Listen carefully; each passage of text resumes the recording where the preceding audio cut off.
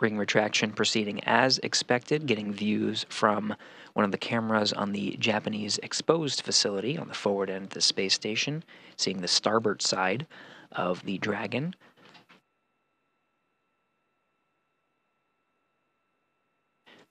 As we continue to monitor the progress of this ring retraction, now getting some sun illuminating the nadir or Earth-facing side, and now the whole thing of Dragon Freedom. Sun is rising over the South Pacific Ocean as Dragon and International Space Station continue to fly on a southeastern trajectory.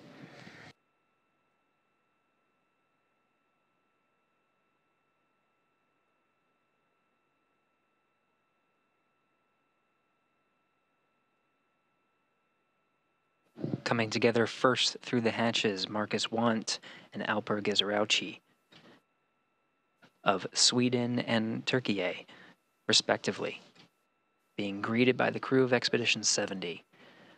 The two are followed by Walter Villadei, pilot of the Dragon Freedom. Last coming into the International Space Station, Commander Michael López-Alegría.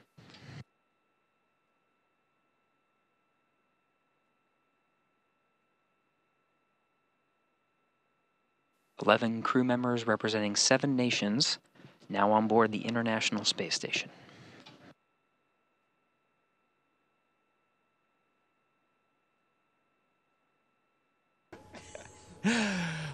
On behalf of the Expedition 70 crew, I'd like to welcome Axiom 3 on board the International Space Station.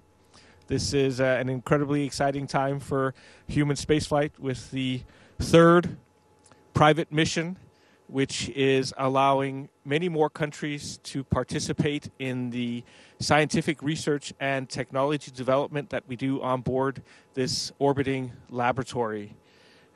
We have doubled the number of nationalities on board the space station, going from 4 to 8, which I think is a great testament to the international collaboration which underpins this marvelous space station.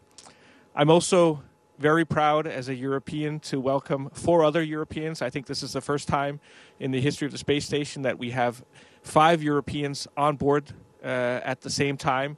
And certainly it's the first time that we have 2 Scandinavians on board. So I'm very happy to welcome my fellow Scandinavian, Marcus.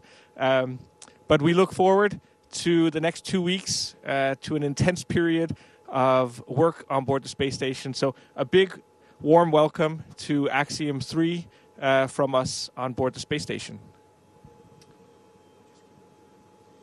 Thanks, Andy. I think you said it very well. This is really a symbol of how Axiom, in conjunction with NASA and all the partners, is working to expand human access to low Earth orbit. And we've got, as Andy said, so many nationalities represented on board, and this is really symbolic of what we're trying to do to open it up not only to other nations, also to individuals, to researchers, to continue the great work that's been going on board the ISS for the last 2 decades plus. The ride uphill was pretty exciting. Never gets old. I think we probably spent a few more hours in Dragon than we felt like we needed to, but it was all good. Great vehicle. Thanks to you at SpaceX for putting that thing together for us and for such smooth operation. Let me pass the microphone down to my crewmates just for a couple words, and then I'd like to get it back at the very end if that's okay. Walter? Yeah.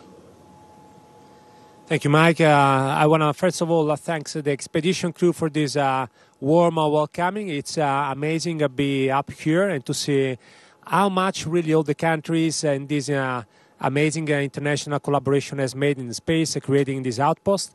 And I'm very grateful for Italy, and just a few words in Italian.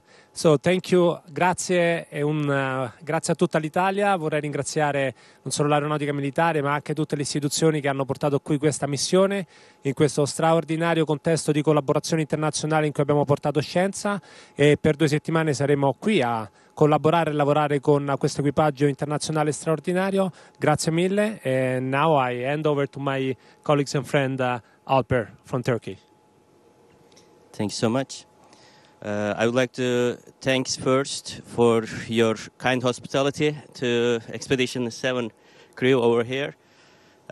They were waiting for us at the door, actually. So that was a very nice, kind welcoming for us. I would like to thank for everybody for their great effort for us to be able to make it over here in the last 8 months training period, as well as all the counterparts for their contribution for our safe travel to make it over to ISS.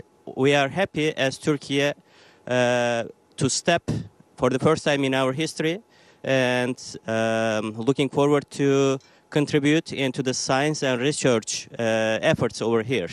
And I would like to say a couple words to my country. Türkiye Cumhuriyeti'ni kurarak bizlere emanet eden Gazi Mustafa Kemal Atatürk ve silah arkadaşlarına, bu vatan için canını veren tüm şehitlerimize, buraya adım atmamızı sağlayan güçlü iradesiyle devletimize ve bu imkanları bize sağlayan milletimize şükranlarımı sunuyorum. İstikbal göklerdedir. Now I would like to pass over the microphone to my dear friend Marcus Wandt from Sweden, representing here ESA. Thank you, Alper.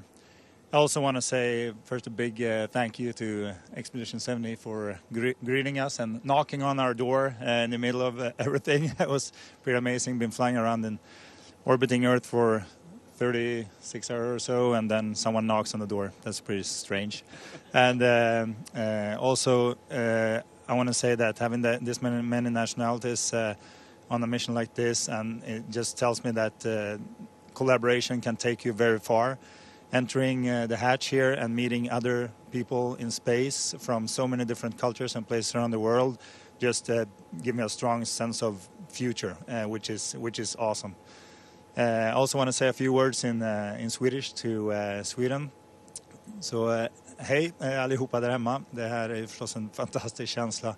Uppskjutningen var en resa, jag har aldrig varit med om något liknande förut, och sen att få se jorden från ovan och sväva runt och känna att Sverige på ett så kraftfullt och beslutsamt sätt valde att ställa sig långt fram i utvecklingen igen, vilket vi ofta gör, och fortsätter vara ett innovationsland och visa andra att gott samarbete fungerar. För vi har också här pionerat det nya sättet för Europa att ta sig upp och öka frekvensen i rymdutforskningen på ett sätt som vi inte har sett förut.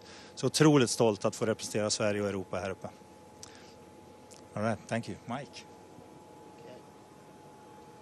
So now I'd like to continue a bit of a tradition that we've started, and that is to award the Universal Astronaut symbol pin, if I don't lose it, to each of these steely-eyed aviators.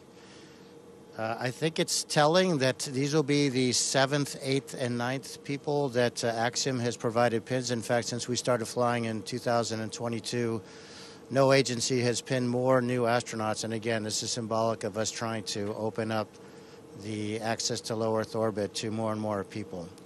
So first of all, Colonel Walter Villadei, it is my pleasure to... No, I'm going to put it on you. Oh, right. Hey. You'll be number 609. Wow. That's a privilege, Mike. Thank you so much. Let me see if I can stabilize myself without messing.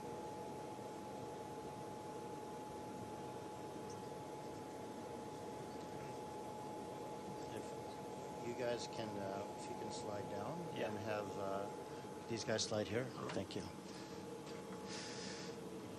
This is a real pleasure to award this pin to the first Turkish astronaut in history. I don't think I need to say anything more. Alper.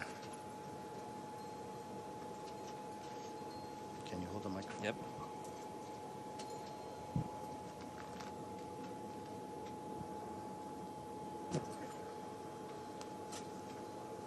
Uh-oh. I actually broke it.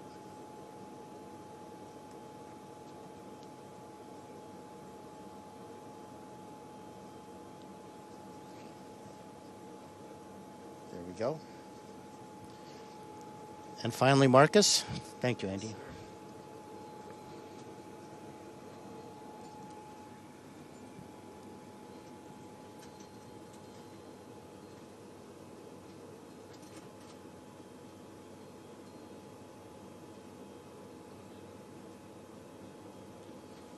Thank you, Mike. I failed to mention Alper obviously is number 610 and Marcus is 611. And finally, I want to thank all of you guys again for welcoming us aboard. I know that it's tough to have guests in your house, and we promise not to spill any red wine on your white carpet. Thank you, Andy.